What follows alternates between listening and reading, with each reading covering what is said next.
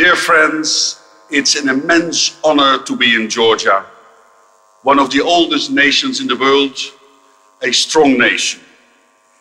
It's also an honor to be here with the Republican Party, because your party, in the underground, in the opposition, and now in coalition, you have made the modern democratic Georgia possible. So I salute Georgia. You are the cement of this coalition, and liberals have a big responsibility. Because we liberals, whether it's from Western Europe or from Georgia, we are alike. We fight for liberty, for civil liberties and human rights. We fight for a free economy where everybody who can work will be able to work. We are for security.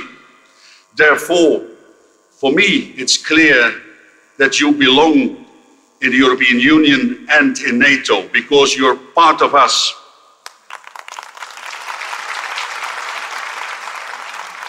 And you have very good ministers in the cabinet. You have the Speaker of Parliament. You have a young and really determined party chair. So from ALDE, from the liberals from the European Union, I can only say, let us go forward together. Long live the Republican Party. Long live Georgia. Thank you very much.